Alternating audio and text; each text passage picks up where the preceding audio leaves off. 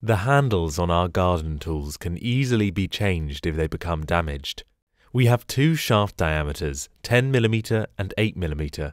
You will need the correct handle to suit the tool. The replacement handle is supplied in either ash or cherry wood and comes complete with a 2-pack adhesive and spatula.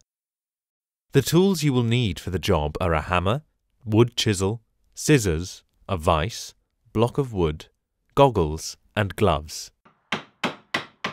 Firstly, remove the old or damaged handle using a hammer and wood chisel as shown.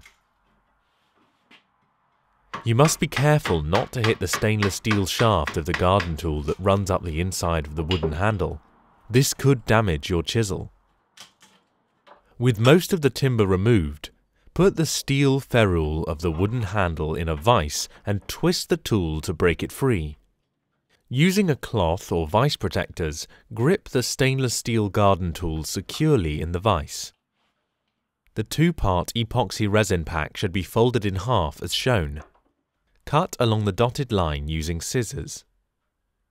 Squeeze out the glue using the spatula and mix the 2 parts of the adhesive together. With the adhesive mixed, use the wooden spatula to apply the glue to the hole in the handle. Line the handle up correctly if your handle has an embossed logo as shown.